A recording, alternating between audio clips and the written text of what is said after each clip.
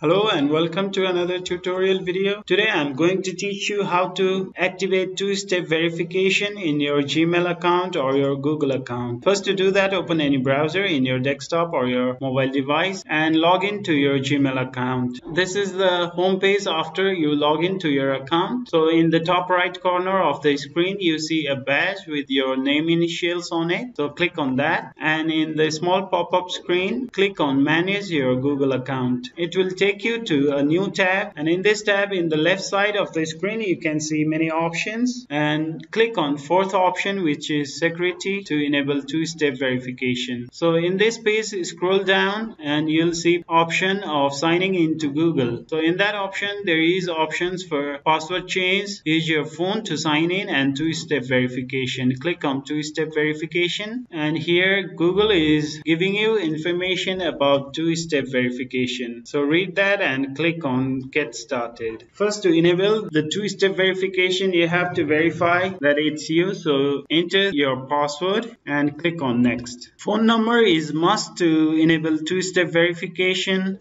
So enter the phone number you normally use and click on next. Now Google has sent you a verification in your phone number. So check your phone and enter the verification code in this screen. Now click on next. Now the code is verified and this is the final step. Now you have to click on turn on. It's done. The two-step verification is activated in your Google or Gmail account. Please give this video a like and subscribe to our channel. Thank you.